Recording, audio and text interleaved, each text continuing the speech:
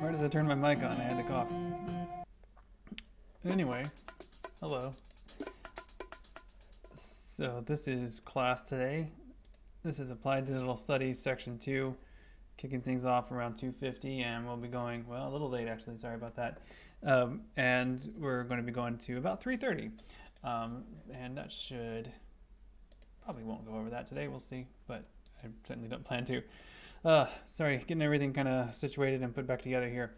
But I hope you all are doing well. Let's see, I've got 10 viewers it shows on Twitch, maybe a little bit more. Sometimes that's out of date a little bit, but and lots of people online on Discord. So if you don't mind, say hello. That would be great to kind of hear who's out there. I see Brandon on Twitch.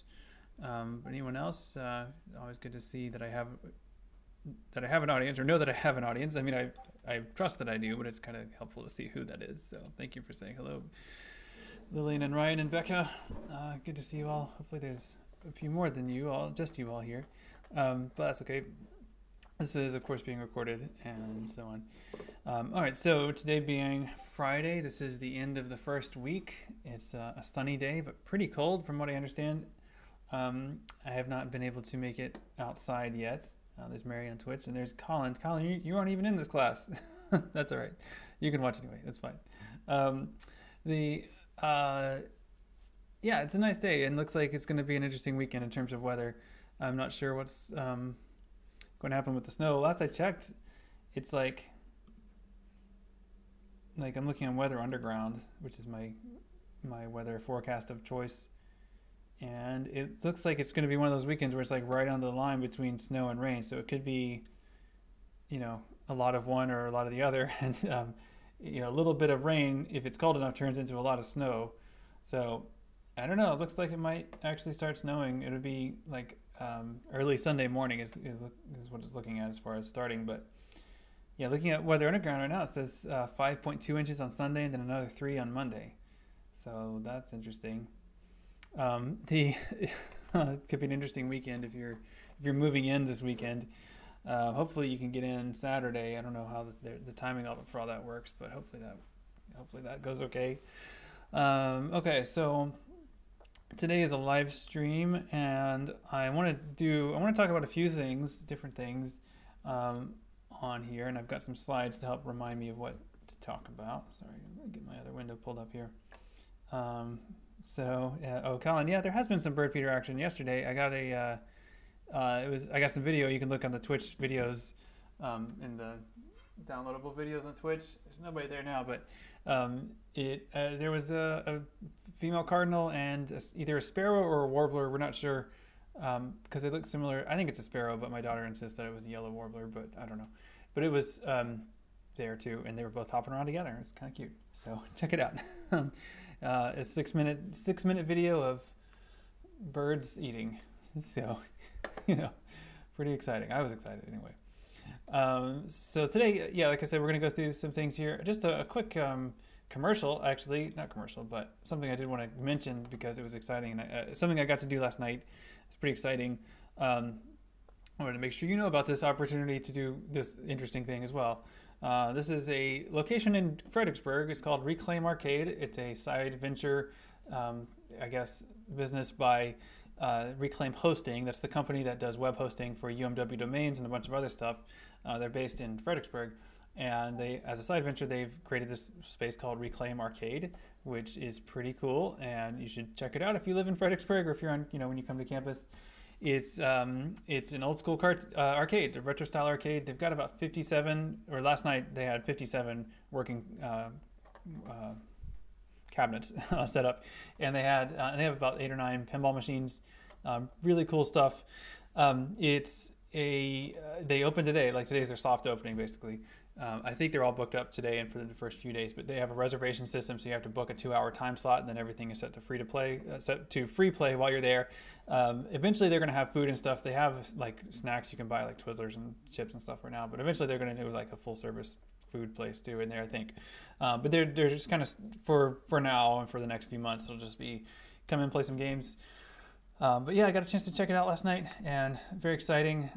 You walk in through the Reclaim Video Store, which is kind of another project of theirs, but it's basically a VHS rental store. So if you have a VCR and you want to watch a movie on tape, you can rent a tape from them and watch that.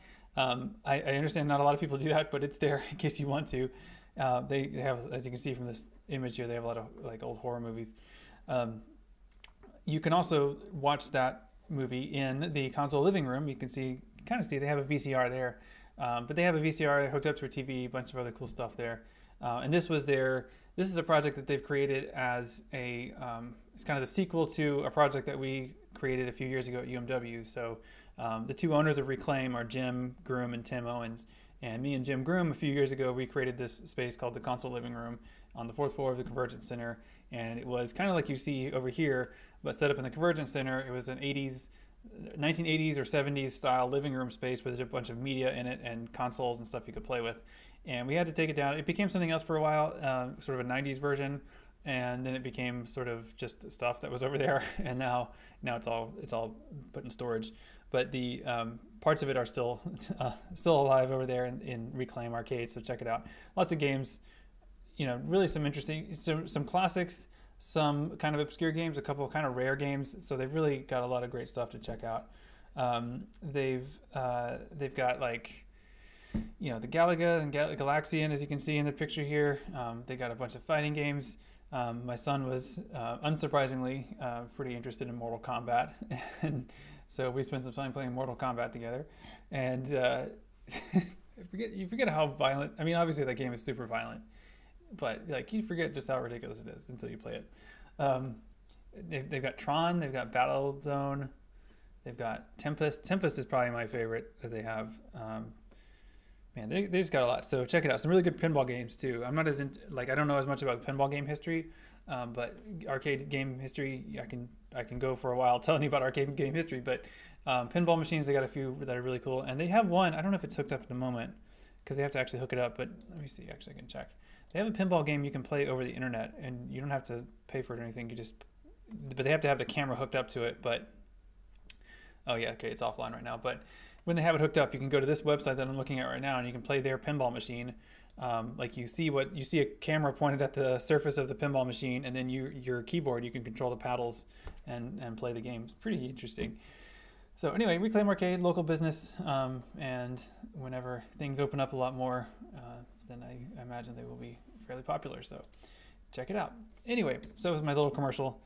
They are friends of mine, but I don't get any kind of endorsement for recommending them to you. I just thought you should know about it because it's pretty awesome, and it's in Fredericksburg. Okay, so let's talk about today. So what we're basically covering this week is just kind of common denominators and starting points and logistics. So going forward, I want to kind of prepare you for a couple of things and just kind of set up a proposal for how to go about our schedule starting with next week. So next week will be our first regularly scheduled hybrid week. So let me talk a little bit about this. So Discord is always going to be the common denominator. So whatever modality, whatever online format, you should always kind of start with Discord and be online at 250 in your all's case for your section. I mean, it's the kind of thing I leave open all the time anyway in the background. You could do that too if you want, but definitely be online at 250 in Discord. That's just the common denominator.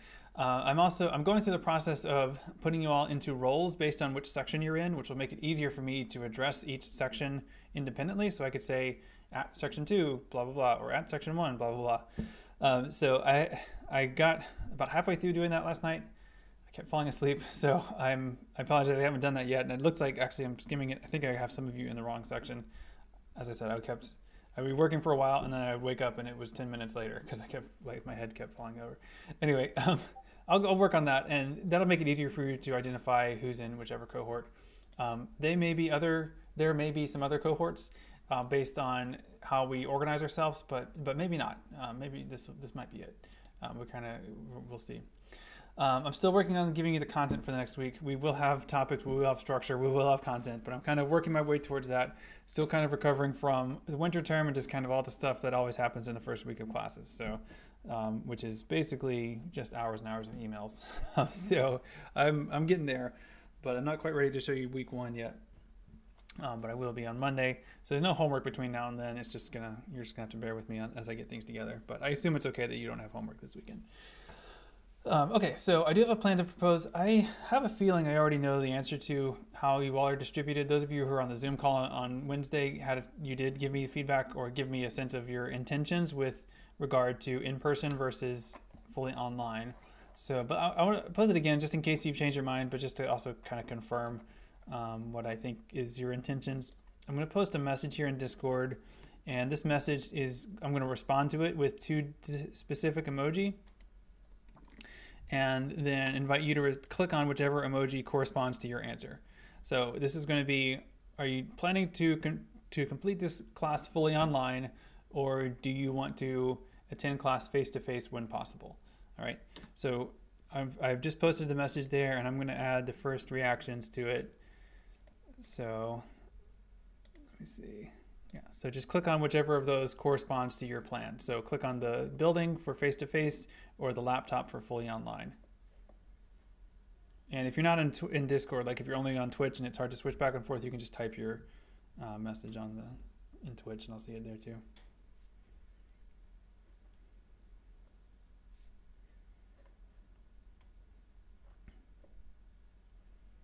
Yeah, so seeing a couple votes, but yeah, more than 2 people online, so Indicate your choice. There we go. They're starting to come in. This is not binding. This isn't a commitment. This is just another straw poll just to kind of see where everyone is with this.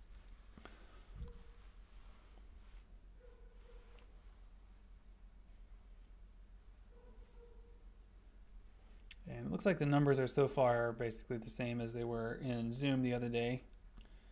And I do have a vote from Twitch for in-person. So see that, Mary? Which is, yeah, that's about what it was before. Still missing a bunch of people. I know people are online, but I don't know if they're... Like, maybe you're on the fence, and that's okay. If you're not ready to indicate a strong preference either way yet, that's okay. But like, yeah, and also the way this works, I don't think I can... Well, actually, no, I can't see. I can indeed see who's voted either way, so yeah. All right. That's fine. Let's see. But yeah, Emily, or I'm trying to see if there's anyone who's online who hasn't voted yet. I think Emily may not have. Amelia. Well, okay, I'm not going to nag you about it, but there it is. Just to give you that vote. Yeah, no, it's all right. I saw your vote, Brandon, I think, yeah. Okay, so what we're going to do is, here's the plan, okay? This is my plan. It's going to be, this being a hybrid class, I think it makes sense given just the balance of where the votes are to think of this as a majority online class. So this is going to be online synchronous on Mondays, online synchronous on Fridays, and then optional face-to-face class on Wednesday. So what I think I'll do is see if there's something in Canvas I can do that works kind of like Sign Up Genius, or maybe I'll just do Sign Up Genius, where people that want to attend on a given Wednesday can sign up ahead of time and say they plan on coming. That way I'll know who's coming. And also I'll know, like, if no one's coming, I won't come either. So like that's the kind of thing that we might be able to be flexible about. We'll start the system this week, so I'll have something set up by Monday to give you a chance to sign up and say, yes, I plan to come face-to-face on Wednesday. And that'll be...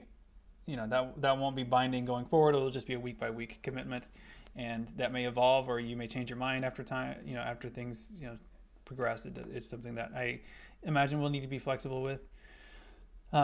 So that's the basic idea. Any thoughts on that? Yeah, thanks, Pikachu. Pikachu's heart. I don't remember your actual name, but thanks, Pikachu's heart. That's how you do it. You were in the other section though, weren't you, Pikachu? Aren't you in section 1? Anyway, it doesn't matter. Anyone's welcome to watch whichever. Cool, okay. Just seeing some emails coming through there. I'm trying to wrap up, like, internships and individual studies are all due today, so people are like freaking out. But it's all gonna be fine. Okay, so I wanted to talk about a couple things today, now that we've got a sense of the schedule going forward. Again, much more to come, but I've got a sense that many of you intend to complete things online, and that's all right. So I wanted to think back to the first day when I laid out the initial goals of the class and the big picture of the class, and continue giving you some ways to think about this, and actually want to introduce one of the features of this class, or one of the tools that we're going to be using a lot in this class. So you remember there's the big 3, right? Digital creativity, digital culture, digital methodology. I think digital creativity is pretty intuitive, like being creative with digital media. But methodology and culture may be a little bit harder to get your head around. And one way that we're going to be doing methodology is going to be with writing code and learning a bit of programming. And so I wanted to show you the tool that we're going to use to do that and invite you to start looking at it. This is not going to be a very detailed tutorial other than just to explain what it is and show you how parts of it work. And I invite you to follow along, or you can do this later if you want. You might want to just take notes on what I'm doing and look at it later. If you get, like, this isn't going to be a very detailed tutorial anyway, but sometimes with a tutorial, like if you get off a step, it can be kind of confusing to get back on a step, or if you try something out and then it doesn't work, and then we can get out of sync, and that could be confusing. So you might be better off just sort of watching and then playing it back later if you want to follow along. Of course, you can just try it and see how it goes. So the hold a second. Okay, sorry, I just saw a question from Amelia. Okay, glad you're learning. That looks good. You're good. I'll type a response to you later, but thank you. Okay, so digital methodology, again, so the basic idea of digital methodology is that we're using digital tools like programming to explore ideas and answer questions, solve problems in some cases, but I'm really interested in the idea of exploration. Writing some code to look at a situation or a problem or try to investigate a question can give us a sense of it that's really unique and can be a lot deeper, a lot more interesting or rich than just like watching a slideshow about something or watching a movie or reading a paper about it. But actually writing some code to try out some different ideas to see what happens, that can really be an interesting way to explore all kinds of things, especially things that are algorithmically oriented, which is what our first module is going to be focusing on. So to do that, we need to understand a little bit about how code works. And before we can do that, we need to have a place where we can write some code and see what happens when we write that code. So let's take a look at an example of how this, a place where we can do this. In fact, I've already got something set up, but I want to actually give you the entry point instead of taking you there. So what we're going to be using is a system called Collaboratory Notebooks, or just Colab Notebooks for short. This is a service that's hosted on Google, and I'm going to give you the link in Discord in case you want to try it.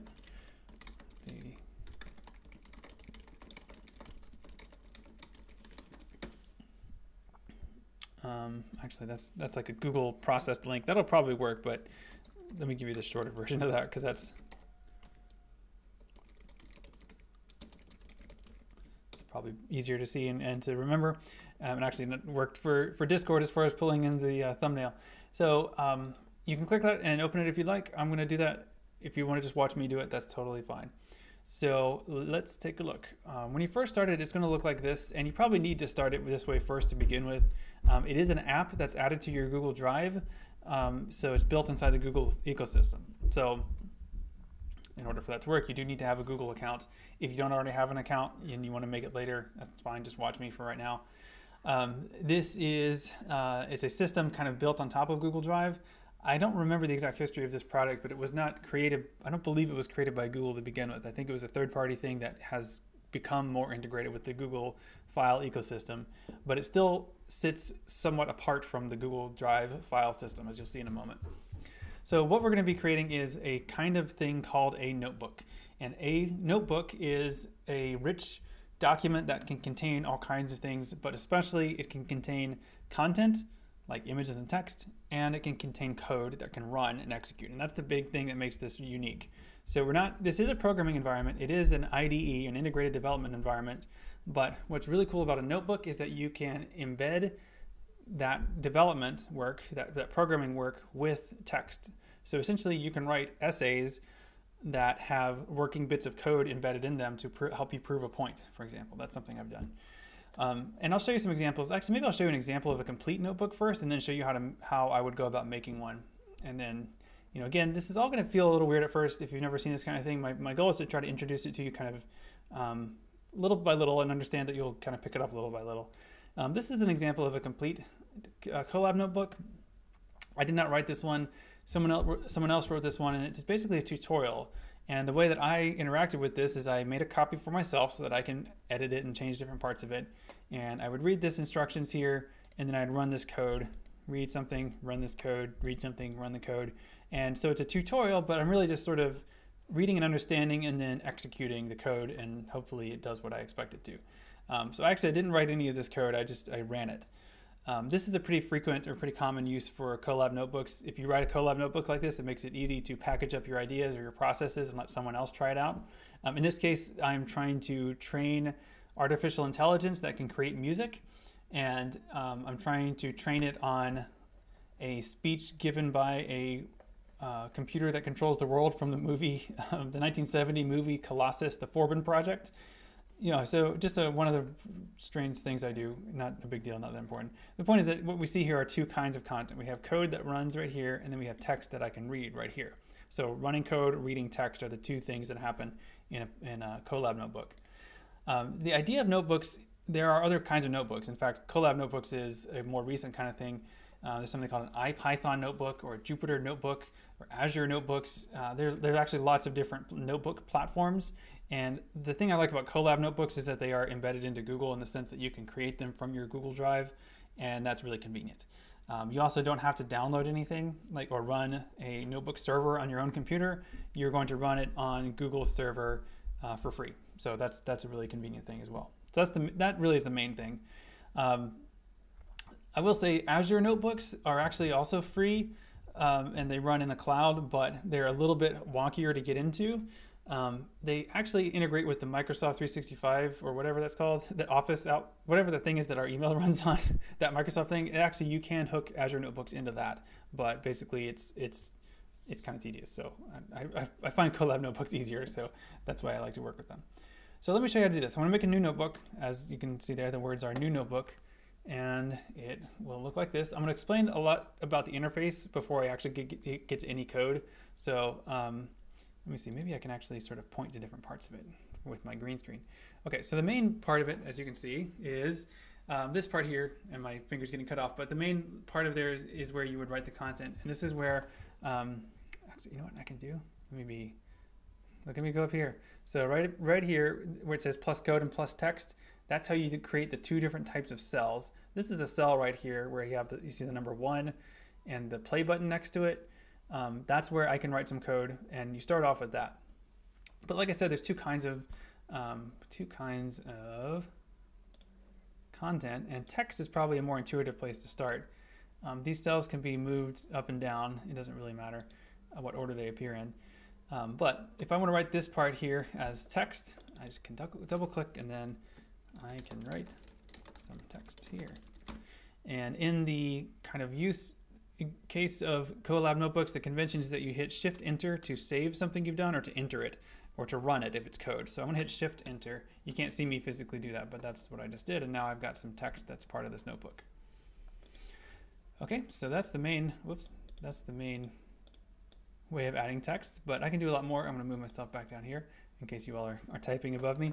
And you will often find yourself doing other things with this, right? It's not just text, but you can do formatted text.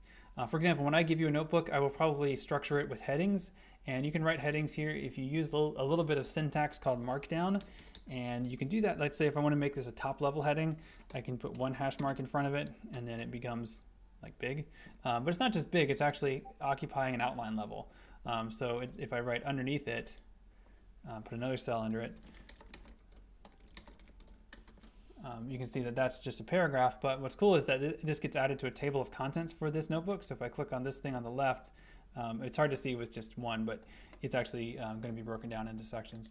In fact, this one, if it's written that way, might have that. Yeah, this one kind of has it, where you've got different sections you can jump to if you want to from the table of contents.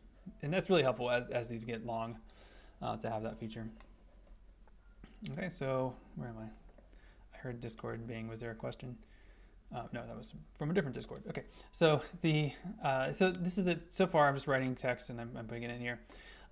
You might have noticed a few things that are familiar if you've used Google Docs, and it has many of those features, pretty much the same. And I'll just take myself on a ride here, right? So up here, you've got the. This is fun. I've never done this before. You've got the title, and this is just like in a Google Doc. You can click on that to edit it and make it something else. These should, by convention, end with PYNB like that. That is to make them interoperable, so that if you download this for some reason and you wanted to run it in a Jupyter notebook, it would probably still work because it has that file extension. And ultimately, this is a specific document format that contains content sections and code sections, but that's a little bit technical. The point is just like you can rename it. You can also go another ride here. You can also you can leave comments on it cell by cell. You can also share this just like you would like a normal Google Doc. So sometimes when you are completing work in a Google Doc, in a Colab notebook, and I ask you to share it with me, you would share it with me using this interface, which is what you would normally do, like for sharing a slideshow or something like that. It's the same sharing API. Works the same way. Okay, let me go back over here. That was fun. I don't know. I should do that more often. That's fun. Okay, so Brandon has asked a question on Twitch. Are there manual commands or options, or does it software rely heavily on shortcuts? Yeah, there are menu commands from just about everything. So like if you go up here, there's actually quite a few things here that are unique to things, to this. Yeah, a lot of it works in the code version and not in the text kind of cell, which is what I'm in right now. But yeah, but that basic Shift Enter, that's really the only keyboard convention that I can think of. Pretty much everything else, and you don't even have to do that. It's just I find that easy. So like usually, I think if you click here and then you click into another cell, it'll automatically just save and run that. I don't know if it'll run a cell code unless you actually hit the play button though. I don't know, we'll find out in a moment. Okay, so that's the basic interface. And so the other thing that I wanted to show you is over here on the left, and let me go on a ride again because this is important. So right here, you see this little icon that looks like a folder. When you click on that, that's going to make it possible to access the file storage area inside of this notebook. It tells me I can't use it yet because I need to connect to a runtime, and actually it is. It looks like it did just connect to a runtime for me. But now that it is connected, I have a temporary file storage area, and temporary is important. That means it's not going to last, which means after a couple hours, after I stop working on this notebook, it's going to disappear. It's going to reset. This is a temporary storage area. You can connect it to a Google Drive folder. I'm not going to do that right now because it takes a few minutes, but or a minute or two. It's not important right now. But that's something that you can do. Usually though, you would just upload a file. This is something called poema.txt, and I don't know what it is. I don't remember, but that's a file that I could use if I needed a file for whatever project I was working on. Yeah, the other thing I guess worth mentioning is let's see, where am I in my floating journey here? Over here, you can see where it says RAM and disk. That's telling me about the computer that I'm using right now. Because what happens when you connect to a runtime is you are connecting to a computer that lives in a Google server farm somewhere, and that's the computer that's going to run the code that I write in this notebook. Usually with Python notebooks, like Jupyter notebooks, you would be running it on a server on your own computer, but now we're running it on a server on Google, and that's for free. You see I have the Colab, you can see because I have this icon right here, I have the Google Colab Pro account right now. I just have that temporarily. I'm not planning to keep it. It's $9 a month, and it's a pretty good deal for the amount of computing they give you access to. I was able to do some pretty heavy AI stuff with it, but it's like not something I always need, so I'll probably cancel it pretty soon once I get finished with this one project. So let me show you a little bit of code. There are a couple of different things that might look different when you use it for the first time. You can choose different settings in the editor. I just clicked on the gear icon. And I do like to show line numbers, so that just makes it easier for me to read and share, but you may not have that checked by default. Don't worry about that. I'm just explaining why there's a 1 here, because that's actually line 1, and if I hit enter a bunch of times, you can see I get line numbers. But this is code, and this is expecting me to write some Python code, so I can write some Python code here.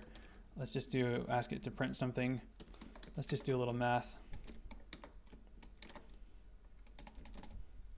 And now this is code, so I run this code by hitting the play button.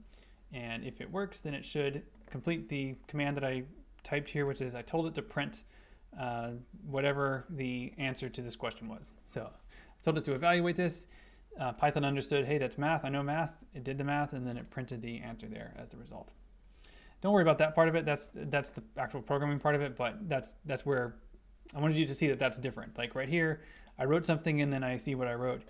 Here I wrote something that was a special set of instructions to a computer, and the computer followed those instructions and printed back to me what I told it to print back to me. So that's the difference between those two modalities. So yeah, Colab notebooks. If you have any questions, certainly feel free to type them, but don't worry too much about this if this seems a little weird and overwhelming right now. We're going to continue looking at this. I'm going to be giving you more things in this format. I'm just kind of trying to start planting some seed right now, basically, in terms of this. All right, cool. So there is one other topic I wanted to bring up today, and I hope that's all right, which is to reference what the image that you saw in the lobby, like in the onboarding screen before I started talking. And this class, we will employ digital methodologies, and you are encouraged to as you prepare your final project. But I also think we should acknowledge and talk about and understand digital culture. And digital culture can be kind of confusing because it sort of seems like it could be everything or it could be nothing because everything's digital anyway because it's on a computer now, right? Or maybe not. But I think there are certainly things going on in the world right now that are only going on because of specific digital platforms and digital moments. And there's something going on right now that I think is worth mentioning. There's a podcast I listen to called Reply All, and they sometimes do a segment called Yes, Yes, No, where they present one of the hosts with a tweet, and then they ask that host, do you understand this tweet? And the whole segment is kind of a reference to the fact that often internet culture, especially Twitter, can be full of multi-layered memes and context and inside jokes and references, and it can kind of be hard. It can be hard to disentangle. But there's something going on right now that this first artifact has a lot to say about. So here's a tweet, and so we're kind of playing yes, yes, no here. If I were the host of this podcast, I would present this tweet to you and ask you, do you understand this? So I'm posing this question to you. If you're watching, you can type your answers in Discord or Twitch. Do you understand this tweet? This isn't really a test or anything. This is just sort of, how do we start? This is more like a something to start a conversation about it. And as Ben says, unfortunately, yes. That's a great answer. Yeah. So yeah, say more if you can of what you understand about this. Because yes, I feel the same way, Ben. I sort of regret that I know what's going on here. Okay, great. So we got 2 no's. All right, this is yes, no, no, or yes, no, no, no so far. All right, great. That's fine. All right. Well, Ben, if you feel at all confident in your explanation, go ahead and share your thoughts. But I'll give you my version as well. Okay. So lots of things to unpack about this tweet, like as is always the case. So first of all, who's tweeting? Like, who is the messenger here? This is Elon Musk. Elon Musk is an entrepreneur, tech entrepreneur, Tesla. He's that guy. He's the Tesla guy. I have several rants about Elon Musk, but I'm going to save those for now. But Elon Musk is someone that is known. And as Ben is pointing out in there, stonk is a joke term for stocks, and it's a meme. So you talk about stonks instead of stocks. It's a way of the joke is sort of like, I don't really know what I'm doing. I'm just playing with stocks. So I'm just calling them stonks, dude.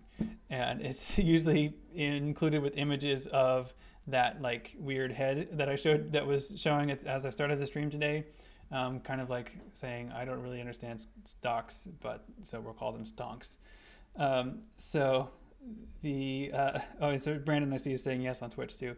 Yeah, I don't think I have any surprises. I think I'm still struggling with this too. All right, so that's stonks, or stock, or stonk. Stonk is a meme, a joke term for stock, and of course stocks like you would trade on the Dow Jones, right, or Nasdaq, or Wall Street, that kind of stock. Okay, so game stonk. So let me show you. I'm going to have to type this to make it more clear. Games stonk is a portmanteau of GameStop, which is the company. GameStop is the retailer that sells video games and other stuff. And so they are at the center of this story that is being referenced here. And so Elon Musk tweeting GameStonk is telling us, well, I don't know what he's telling us, but many people saw this as an endorsement of what's been going on with GameStop's stocks this week. So I am not going to be able to tell you much else about what's actually going on in the stock market because I don't really understand it. But it appears that, there are several kind of high-level takeaways that I do get. I just don't really get the mechanics of how this is actually working. But there is a reference here. It says the link that he's linking to is to a subreddit. So a subreddit is a forum on the website Reddit, and Reddit is divided into thousands of subreddits. There's one called Wall Street Bets, and I guess what they do is sort of talk about mostly like penny stock trading and other kinds of like really risky speculative trading, and they basically turn stock trading into kind of a game or a meme. And what has happened, and this is my layman's terms explanation, which is probably wrong in certain ways, is that from what I gather, and Ben, feel free to add any to this, or Brandon, if you think you can explain it better than me, but on the stock market, most people are buying stock because they expect the stock to increase in value. So it's kind of a bet that this is a good company to invest in. That's how most people invest on the stock market. There are hedge funds and other large funds, however, that bet on the opposite. They actually bet on a stock to fail. So they're saying that I think this price is going down, and they've got a bunch of money behind that assumption that a particular stock price is going to fall. So it does seem that, yeah, and Ben's got the ultimate takeaway. Yeah, and it does seem that when people on the subreddit decided that the short sellers, those are the people expecting the stock to fall, they recognized that was happening, and they said, let's drive the stock price up by buying a bunch of it. Then that ends up causing the people who own a short position on GameStop to lose a ton of money. And I don't know the exact numbers. I don't know how that 70 billion is calculated, but I've seen that people saying that the amount of losses in hedge funds was like $70 billion this week. And I don't know, like, to me, stock price money always feels like pretend money. Like, I don't know if that's real money. I don't know if that means that that money has to come from somewhere else. I don't really understand that. And I don't really understand how short selling works. I mean, people have explained it to me and I've watched videos, but I'm still not really getting the basics of it, I feel like. But, I mean, the mechanics of it. Like, I get the basics, but I don't get the nuts and bolts of it. But, yeah, so that's right. And so Ben's summary is like Wall Street so the hedge funds, they'd already sold their stock and then they had to buy it back. And that's the part I don't really get is short selling I guess it's a commitment that you'll buy it back later, no matter what the price is. And so you're assuming it's going to go down, so you'll buy it back for cheaper. But in fact, when it goes way up, you end up having to spend a ton of money to buy it back, which you've already committed to because of the short selling arrangement, which that's the part I don't get. Like, who insists on that? Like, why is that necessary?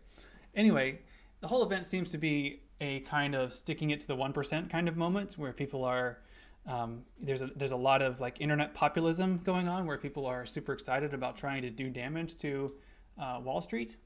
And that's the kind of energy that is kind of exciting. It's kind of fun to see it. At the same time, it's one of these things that's like, I've seen internet populism go really, really bad before. And so that's where I'm a little worried about this too. It's kind of exciting. And as Brandon points out, the David versus Goliath narrative, that is really fun. But if you look at it, like a lot of the language, a lot of the memes, they're also really toxic, like, slurs and racism, like the normal kinds of junk that you normally see on like 4chan kinds of internet are kind of showing up in the conversations around Wall Street bets. And I don't think that's not an indictment of the whole subreddit or the whole idea anyway. The point is just like, you never know what you're going to get with this when this kind of energy shows up. And sometimes it can be really harmful. It seems like so far it's being kind of used in the service of good. Like I can get behind that, but you always kind of wonder. And this is the kind of thing when we study digital culture that we start to look for. It's like, where does this come from? Where does this go? And that's what we're thinking about with digital culture here. And when I say that this class includes digital culture, this is the kind of thing that we're trying to understand. Not just not the Wall Street part of it, but the Reddit part of it, or the 4chan part of it, or wherever this originated. Like, where did that come from? Like, who decided this would be a thing, and then why did it become a thing, and then how do we, understand it from that point of view? So I don't know where it goes, but it's interesting to watch, and it seems like it's all over the news, and all the podcasts I listen to are talking about it. Seems like a big deal, especially if it's true that the $70 billion, that's still a thing. Actually, let's check it out. You can go to marketwatch.com and look at stock prices. The other side of the narrative is that it seems that certain traders like Ameritrade and Robinhood and others are like actually preventing people from buying shares because they feel like they're driving up the stock price artificially, or the SEC is looking into it. But yeah, their price is still way up. So 305. So like, I don't know. This is getting a little bit into the structures of it, but you can kind of see what happened here on the stock price. So like for most of the year, it's been, in the 16, 15, 13, pretty cheap. And then all of a sudden it's almost $400. So that's an incredible surge. Like, you never see things like that happen unless there's some kind of external pressure, which in this case was a bunch of basically trolls on Reddit. So it's pretty fascinating and pretty interesting to see what's going to happen with that. Okay, I do have one more artifact, but I know I'm over time, so I'm just going to show it to you and then see if you can. Well, I'll just show it to you and share a couple of thoughts maybe, but if you need to go, that's fine. This is an image, and this is an image from a TV show. And this is the other artifact that I was going to ask you if you know what this is. This is, if you're looking at it, it's obviously a watch. It's a Strucker watch.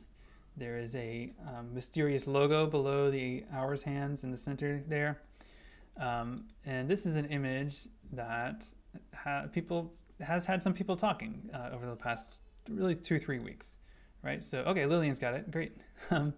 So if you want to, you can explain it if you want to put it in your own words, but basically this is an image from the TV show WandaVision. And even though that's a TV show, and so we should think of it as like an example of TV media, and it is, it's what I would call prestige TV. So it's like kind of got a highbrow sentiment to it, and it's like, oh, we have to understand the inside parts of this to really get it. It's meant to be kind of intellectual, I think. It's also an example of complex TV, which is a special term of art created by TV scholars, people who study this stuff, which means like when we watch it, we're not just being entertained, we're being asked to figure things out and solve a puzzle. And this particular watch might be a huge clue.